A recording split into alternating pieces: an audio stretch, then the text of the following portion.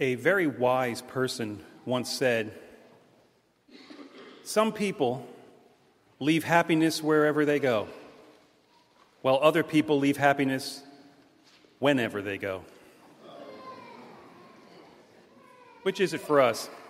Happiness wherever we go or only whenever we go?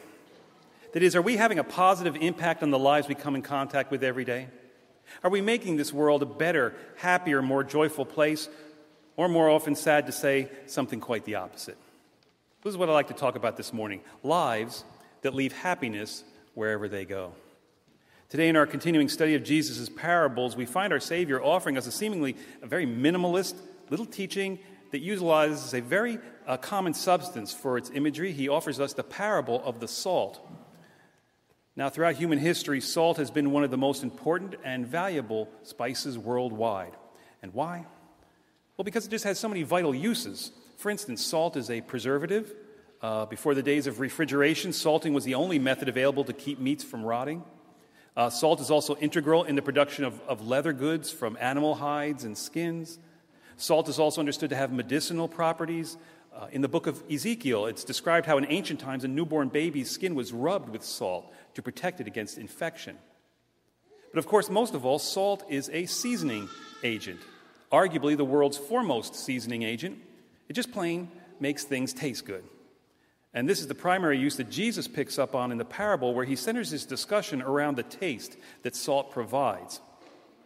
Now, working off this image of this substance, whose primary purpose is to make things taste good, Jesus makes the following bold statement to the huge crowd that has come to hear him speak. He says, "You are the salt of the earth."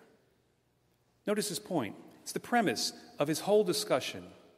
You, that is, whoever you are, young, old, male, female, rich, poor, faithful, faithless, whatever. You are what decides the very flavor of this world. You are what determines whether this life that we all know here together tastes good or tastes lousy. It's a statement of profound, inherent human purpose and calling, to which Jesus then adds this warning. But if salt has lost its taste, can its saltiness be restored? It's no longer good for anything, but is thrown out and trampled underfoot. Basically, he's saying, but folks, if you lose this, if you forget about this calling, or you never know it to begin with, if you fail to make your life about offering this rich flavor to the world around you, bettering lives, bettering this earth, then you become good for nothing. Your whole reason for being just becomes thrown away. And with it, your life becomes lost and wasted, tossed aside and unthinkingly, uncaringly trodden underfoot. His message, that each and every one of us, no matter who we are, is not here just to kill time, not just to take up space, not just to exist, but to improve the flavor of this world, to offer our input, to change lives, to make a difference. And in return, the lives we then personally experience, whether our lives are thrown away or valued, is wrapped up in whether or not we pursue this truth. So how do we pursue it? How do we go about becoming this fundamental salt of the earth we were created to be, and thus make this world taste better, and with it our own lives? 4 thoughts, 4 suggestions. Suggestion number 1, be salty. To begin with, as just stated, the whole premise of Jesus' discussion here is that each and every one of us has been created for this purpose, to make a difference in the world. And in making a point of offering this fundamental statement to us of who we are, that we're the salt of the earth, he is, of course, also right off the top letting us in on what so often is missing in our lives, the fundamental problem that occurs, namely, that we lose sight of this, that we forget that this is who we are, that this is our purpose. Let's face it, on any average day, while we undoubtedly try to be good people and to think about being kind and helping those around us, overall, truth be told, most of our time and energy is devoted to a lot of other things. Our lives get wrapped up in a lot of other stuff, much of it very important, but we lose sight of this primary task of improving our world. And Jesus' first point being that with this goes so much of the life that God wants us to have. Just think about the things that consume your attention on any average day. If you're like most people, it's things like, going to work, making money, paying the bills, going to the doctor, cooking meals, doing chores, taking your medicine, planning for retirement, getting the car repaired, running to the store, caring for your family. Right? Yeah. Life is mostly responsibilities, problems, tasks, and worries. Now, all of this is normal And much of it is entirely necessary. It's just that in the midst of all this, focusing ourselves on changing the world for the better frequently gets put on the back burner or on no burner at all, right? It becomes something we all will do when we get around to it, when we have some time. Not the main thing we're supposed to be about always, and that's the problem. The first lesson here is to remember that this is why we are here, to improve life's flavor. Yes, do everything else you need to do, but keep this higher calling foremost, and life's richest abundance will be yours, rather than so often lost to you. Simply put, too often we allow ourselves to forget that we are ultimately the salt of the earth, here to transform the world, and with this goes our very lives. In his book, Led by the Carpenter, author D. James Kennedy offers the following reflection. He writes, "A man walked into a little mom-and-pop grocery store one day and asked, 'Do you sell salt?' 'Do we sell salt?' said the proprietor. 'Just look.' And Pop showed the customer one entire wall of shelves stocked with nothing but salt. Morton salt, iodized salt, kosher salt, sea salt, rock salt, garlic salt, seasoning salt, Epsom salts, every kind of salt imaginable. 'Wow,' said the customer. 'You think that's something,' said Pop with a wave of his hand. 'That's nothing. Come look.' And Pop led the customer to a back room filled with shelves and bins and cartons and barrels and boxes of salt. 'Unbelievable,' said the customer. 'You think that's something?' said Pop. 'Come, I'll show you salt.' And Pop led the customer down some steps into this huge basement, 5 times as large as the previous room, filled every wall, floor to ceiling, with every imaginable form and size and shape of salt. Even huge 10-pound salt licks for use in cow pastures, right? 'Incredible,' said the customer. 'You really do sell salt.' 'No,' said Pop, 'that's just the problem.' Right? We never sell salt, but that salt salesman, oh boy, does he sell salt, right? Concludes Kennedy, this is just so often the whole problem. Too much of the salt of the earth is left sitting on the shelf where it does no good. Too many Christians nowadays are on a low-sodium diet. Right? It's low-sodium Christianity. Too much of the salt of the earth is being left sitting on the shelf. Is this us? Suggestion number 1 in living a life that makes this world taste better, and with it our very lives: be salty. Remember that this is job 1. Then suggestion number 2, be invisible. Thinking about how salt does what it does. How does salt work best? That is, when you season something with salt, how do you know when you've used just the right amount? Well, it's when you don't really taste the salt, right? Salt basically works, as it has been said, by making food foodier, right? It disappears, in other words. As one scholar writes, the number 1 job of salt is to make something taste good. For instance, I don't know about you, but I can't stand corn on the cob without salt on it. Now, when I've eaten a piece of corn on the cob that I really like, I put it down, and what do I say? Do I say, that was some really great salt? No, I say, that was great corn on the cob. Why? Because the job of the salt is not to make you think about how great the salt is, but how great the thing is with which it's involved. Salt works its magic quietly, invisibly. That's what makes it so wonderful. It makes everything else wonderful. This is the second message here. That like salt, we are each called to make the world taste better. But the real trick in doing this is, like salt, to do this quietly, invisibly, silently, disappearing into life, but enhancing its flavor always. To offer that kindness, a little gift, maybe a good word, just a moment of listening in which blessing appears and we just disappear. You know?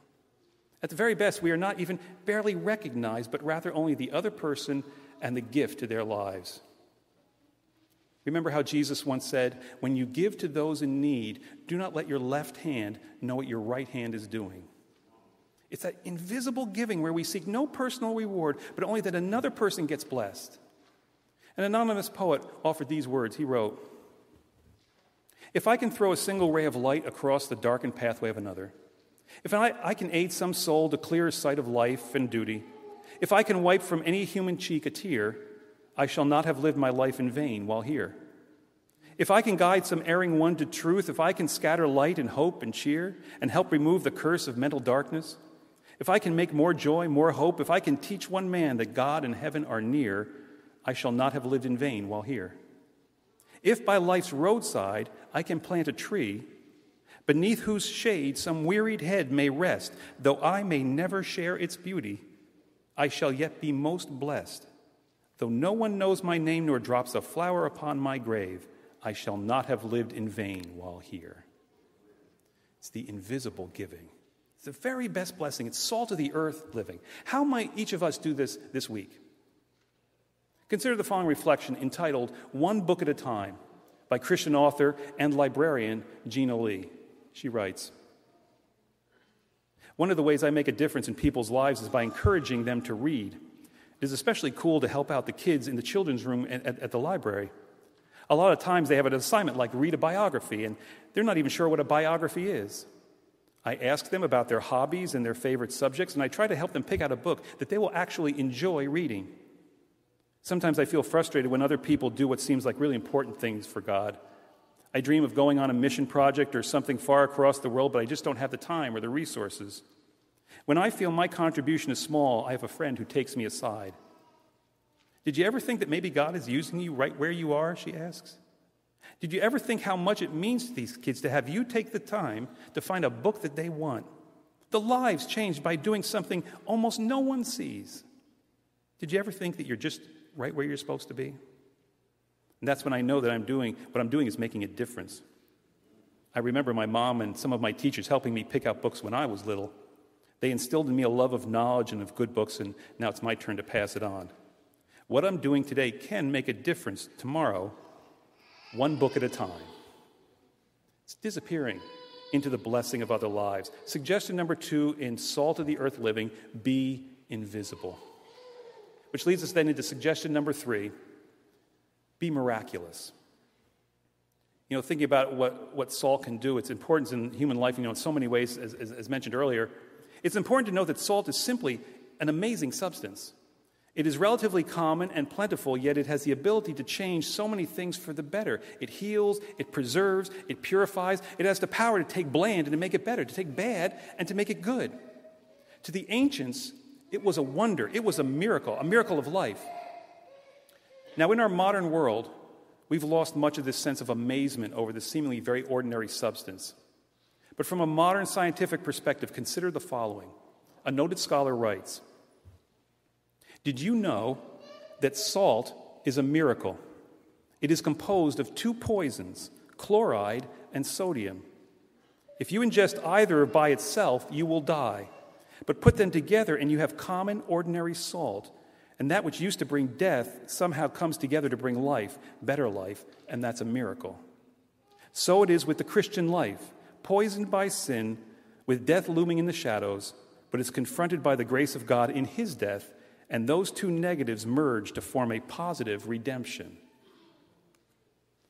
Now, obviously, such an interpretation was not available to the original pre-scientific audience, but I offer it merely to perhaps provide a way to get our modern minds to grasp the sheer wonder of this, that is the heart of Jesus' teaching here, that salt is a miracle. It's a miracle of life. That is, salt is ultimately a symbol of the miracle-working, life-creating, life-transforming power of God available in Jesus Christ that can take anything and make it good, That can even take death and make it into life. It points us to remember the miracles God has worked in each and every one of our lives and to live those miracles. That is, Jesus' next message in this parable, in directing us to see ourselves as the salt of the earth, is basically him saying to this, this is what you are, folks. In me, you are a walking miracle. A miracle of life. Offer that miracle to somebody. What miracle has God ever worked in your life? Forgiveness, when you felt totally filled with shame? Love, when you felt completely undeserving? Companionship, when seemingly all alone? Strength, when at the end of your rope? Hope, when all seemed dark? Healing, when broken? New life, when down and out? A relationship restored that seemed done and over? What miracle has God in Jesus Christ worked in your life, and how can you offer that to somebody else today? A famous pastor once told the following true story. In his parish, there happened to be this certain woman, and she was a longtime member of the church, and she was very faithful in her participation, a woman who truly loved the Lord and was keenly aware of her salvation in Jesus Christ. A great woman, yet she lacked one thing, and it drove her crazy. She hadn't yet discovered what her calling in life was. This woman had read all the stories in the Bible of the great people and their callings, and she was firmly convinced, and rightly so, that everyone in Christ, clergy and laity alike, have a calling to ministry, a unique vital place within the working of God. Yet she had yet to discover her own, and it was driving her nuts. It tormented her year after year. She didn't feel like a complete Christian until one day. The pastor was in his office when this woman suddenly burst in. "Pastor, Pastor," she exclaimed, "after all these decades, all these years, I finally know what my calling is." "Fantastic," he replied. Quick, tell me what it is." And she answered, "I have cancer." Pastor was thrown for a loop. At first, he didn't know how to respond. He finally said, I'm afraid you lost me. How on earth is cancer a calling? How on earth is this in any way a good thing?" To which she replied, "Don't you see? The cancer isn't the calling. It's not a good thing. God didn't give it to me, and God doesn't want me to have it. But as I go through it with God, I'll learn like no book can teach me how you go through it. So then I can help others to make it through as well." And that's exactly what she did. Over the final 3 years of her life, she established a support group at her church for cancer victims and their families, a group that still operates today. And most especially in the amazing strength and even joy that God worked amidst her illness, she helped countless others to find their way with God through the disease. Suggestion number 3 in Salt of the Earth Living: be miraculous. Offer your miracle in Jesus Christ. All of which leads us to finally suggestion number 4: be valuable. In the end, of course, in modern usage, salt is a very common, relatively inexpensive, generally overlooked item. We just sort of take it for granted. In fact, in certain ways, it's almost even scorned nowadays, our modern low-sodium diets, right? However, in the end, it's important to note that in Jesus' time, this was not the case. It was quite the opposite. In ancient times, salt was an extremely precious substance. Throughout history, salt has always been one of the most valuable commodities: mined, farmed, traded between nations, used as a system of currency. In fact, our modern English word, salary, the payment for work, comes from the Latin meaning payment in salt, referred to how Roman soldiers were paid. Salt wasn't as a precious commodity, it's a valuable commodity. So, in effect, this is the final thing that Jesus is saying to his audience then and now: you are valuable. You can well imagine how shocking this must have been to his original hearers. Most of them just ordinary people, simple fishermen and farmers, in a time that considered them to be nothing. But you see, this is primarily what Jesus wanted them and us to know about ourselves, to understand ourselves as pricelessly valuable. It's a reminder to see ourselves this way and to accept nothing else. The final lesson: to know that as the salt of the earth, whoever you are, you have something valuable to offer, something desperately needed by the world, needed by someone else. Make it your life's mission to offer that gift. In his book, When the Game is Over, It All Goes Back in the Box, author John Ortberg offers the following reflection on exactly this truth.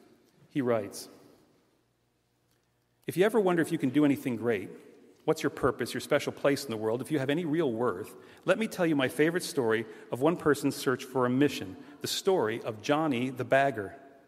Johnny works at a grocery store. One day he went to a training event led by a speaker named Barbara Glantz. She was talking to 3,000 frontline workers for a supermarket chain, truck drivers, cashiers, and stockers. Barbara was speaking on how people can make a difference. She described how every interaction with another person is a chance to create a memory to bless someone's life. She talked about how important it is to look for those moments. She placed on the walls, as she always does when she speaks, posters with inspiring sayings. She told some stories and then went home, but she left her phone number behind. She invited the people at the conference to give her a call if they wanted to talk more about something that she had said. About a month later, Barbara received a call from one of the people at that session, a 19-year-old bagger named Johnny. Johnny proudly informed her that he had Down syndrome, and then he told his story. "Barbara, I liked what you talk about, but I didn't think I could do anything special for our customers. After all, I'm just a bagger," he said. But then Johnny had an idea. He decided that every night when he came home from work, he would find a thought for the day for his next shift. It would be something positive, some reminder of how good it was to be alive, or how much people matter, or how many gifts we're surrounded by. And if he couldn't find something like this, he would make one up. Every night, his dad would help him enter the saying 6 times on a page on the computer. Then Johnny would print 50 pages. He would then take out a pair of scissors and carefully cut 300 copies and sign each one. Johnny put the stack of pages next to him while he worked. Each time he finished bagging someone's groceries, he would put his saying on the top of the last bag. Then he would stop what he was doing, look the person straight in the eye and say, "I've put a great saying in your bag. I hope it helps you to have a good day. Thanks for coming here." A month later, the store manager called Barbara. "Barbara, you won't believe what's happening here. I was making my rounds. When I got up to the cashiers, the line at Johnny's checkout was 3 times longer than anyone else's. It went all the way down to the frozen food aisle." The manager got on the loudspeaker to get more checkout lines open, but he couldn't get any of the customers to move. They said, "That's okay, we'll wait. We want to be in Johnny's line." One woman came up to the manager and grabbed his hand, saying, "I used to shop in your store only once a week. Now I come here every time I go by. I just want to get Johnny's thought for the day." There is a reason Johnny's lines are 3 times longer than anyone else's. Our souls need to be fed, just as our bodies do. Johnny is doing more than filling bags with groceries. He's filling lives with hope. Of course, what makes the words on the paper mean so much is who they come from. Words alone can come from a fortune cookie. When people get them from Johnny, they are reminded of the beauty of one person forgetting his own limitations and seeking to make his life a blessing to someone else. Whatever burdens Johnny carries makes his gift that much brighter. But it doesn't end there. A few months later, the manager called Barbara once again to tell her Johnny was transforming the whole store. He told her that when the floral department had a broken flower or unused corsage, they used to throw it away. Now they go out into the aisles, find an elderly woman or a little girl, and they pin it on her. The butchers started putting actual ribbons on the cuts of meat they wrap up for their customers. The people who make their shopping carts are even trying to make their carts with wheels that actually work, right? You know? And all the people of the grocery store are being blessed through Johnny. And the point is, you can be Johnny the Bagger. What Johnny does isn't slick, complicated, or calculated. He is just a bagger expressing his heart. You can help make that happen wherever you are. Somebody once said, "The problem with life is that it doesn't come with an operator's manual." To which a person of faith replied, "Wrong. God has hidden everything we need to know all around us in all the simplest, most common places if we will only look." Profound truths revealed in ordinary, everyday things. This week, whenever you sit down to eat, at home or at a restaurant, alone or with company, whenever you feel your food needs a little flavor and you reach for the salt shaker, or when someone asks you to please pass the salt, stop and remember who you are, the salt of the earth. And as you or another take a moment to improve the flavor of the food, ask, did I do the same for the world today? This week, make this world a better place. Leave happiness wherever you go. Make this life taste better. Be salty, be invisible, be miraculous, be valuable.